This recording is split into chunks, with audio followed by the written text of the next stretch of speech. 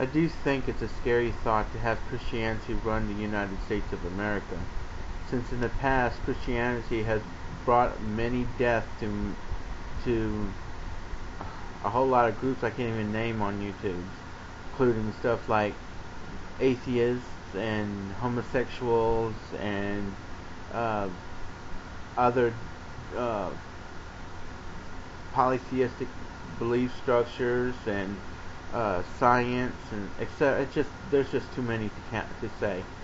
It is wrong that the United States will be run under a Christian dogma because we're just seeing the same things happening that has happened in the past all over again.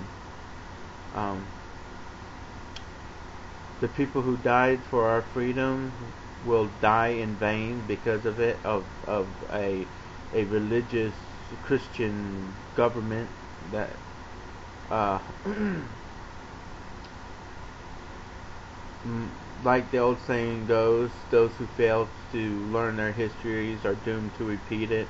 And I think that's what's going to happen when um, governments and presidents use the Bible specifically to dictate everyone's lives. Freedom, freedom will cease to exist. Um,